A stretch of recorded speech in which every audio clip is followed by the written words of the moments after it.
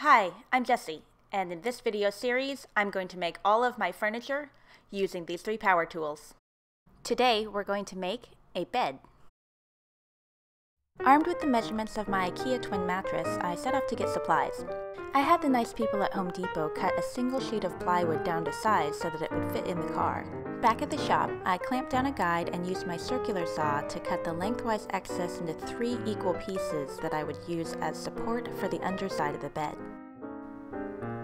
I applied a thick but even layer of wood glue before attaching the support to the underside of the bed. I clamped the support into place and attached it using 1 1/4 inch screws. I then repeated the process on the opposite side. I then cut 2 smaller supports that would fit snugly in between the 2 lengthwise supports, which I also glued and screwed into place. I used my orbital sander to make sure that all of the edges were flush.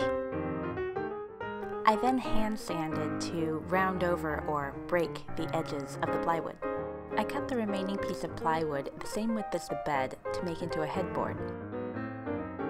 It then underwent the same sanding process. After flipping the bed, I made sure to break the edges on that side as well.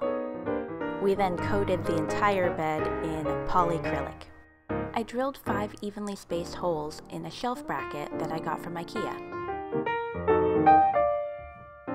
After removing all the metal splinters with a pair of tweezers, I used it as a template to draw corresponding holes on the second bracket. I used construction adhesive in between the 2 brackets before connecting them with nuts and bolts. I then drilled 4 holes in the bottom of the now doubled bracket.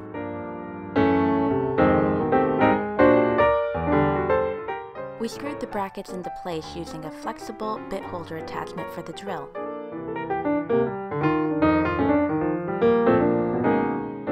I drilled 3 holes on the 2 remaining shelf brackets before attaching them to the headboard, leaving about 1 inch of an overhang.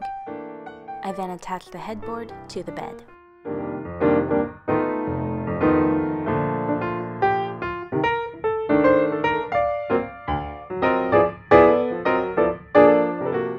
For more detailed information, check out our website.